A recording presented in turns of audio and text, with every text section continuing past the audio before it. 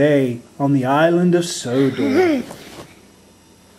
Salty, coming from a trip to get cargo from Cranky, was resting on the tracks when all of a sudden he heard a voice. It was Cranky, and he was not happy.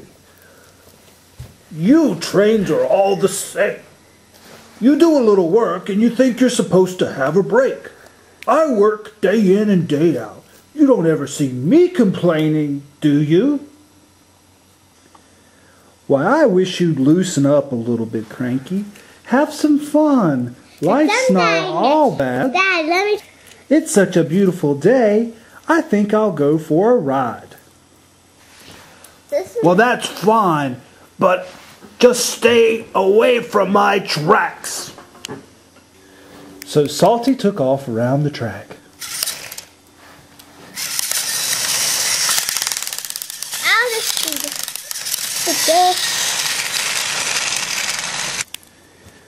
Just then, Salty noticed something ahead on the track. "Moo," said the cow. "Get out of my way! Watch out!" "Moo," said the cow. He wouldn't budge. Daddy. Cranky saw what was going on, and he said, "Hang on, Salty. I think I can help."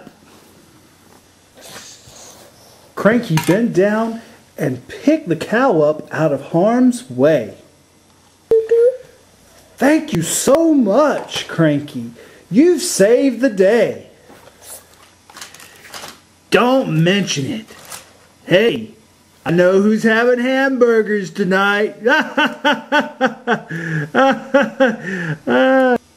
Oh, Cranky. Salty and their friends from then on out. And every time they thought about the cow on the used to be, and now they are. Moo.